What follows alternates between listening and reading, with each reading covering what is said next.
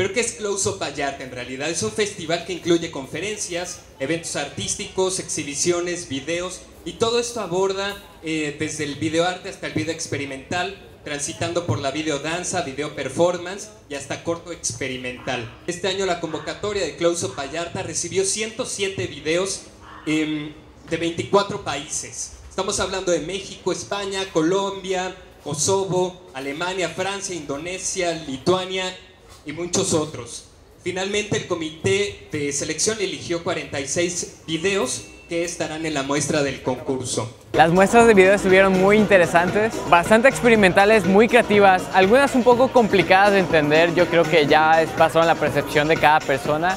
Sin embargo, se abordan temas muy interesantes, principalmente este último artista, el cual mencionó un poco más acerca de las perspectivas internas que tenemos y también las problemáticas que nos llevamos a lo largo de la vida. Bueno, lo que he visto es mucho talento en general y el centro está muy interesante, sobre todo la exposición que vi me fascinó.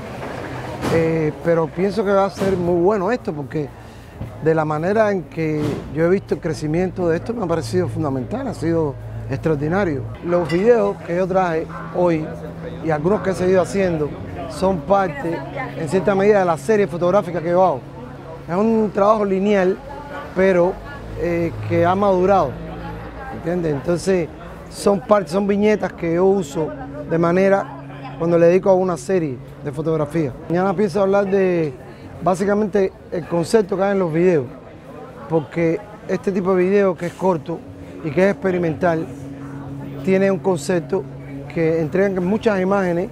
No es una forma directa, pero hay muchos temas que son contemporáneos o que son, tú sabes, documental, ¿no? de la vida, a veces que tiene que ver con la ciudad, a veces que tiene que ver con alguna actitud política en determinado momento. ¿Qué tal amigos? Buenas noches, estamos aquí en el Festival de Close-Up. Yo soy Cristian Peña y la verdad tuvimos una presentación de cortometrajes experimental también y tuvimos una muestra también de cortometrajes animados también, experimentales, con mucho color, mucho dinamismo, complejidad también y mensajes muy chidos.